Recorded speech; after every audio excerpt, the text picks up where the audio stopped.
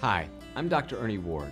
Over the last 20 years, I've traveled our country as America's pet advocate. Dr. Ernie Ward. Dr. Ernie Ward. Dr. Ernie, one of my favorite vets on the planet. I've never been much of a political person. I've focused on being the best husband I could be, raising our two amazing daughters, building my businesses, and giving back to my community. But all that changed earlier this year. I went to see my state senator speak out about why he was opposing a bill to crack down on puppy mills. The bill would require large commercial dog breeders to meet basic standards for humane treatment. That bill is not going to pass. And I came away shocked by the disrespect he showed the people he was supposed to represent.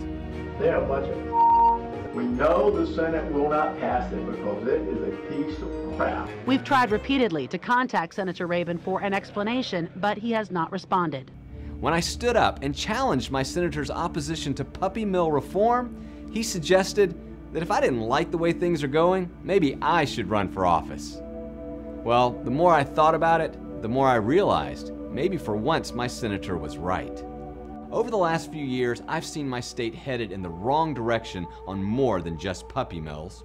The legislature in North Carolina has dropped us to the bottom in education funding and raised taxes on 80% of our citizens just so they could cut taxes for the richest. While it might seem like a departure from my career as a pet advocate, I don't think our problems are going to be fixed by typical politicians. That's why I'm running for state senate in North Carolina. I want to be an advocate for those of us that are fed up with politics as usual. To do that, I'll need your support. Go to my campaign website at erniewardncsenate.com.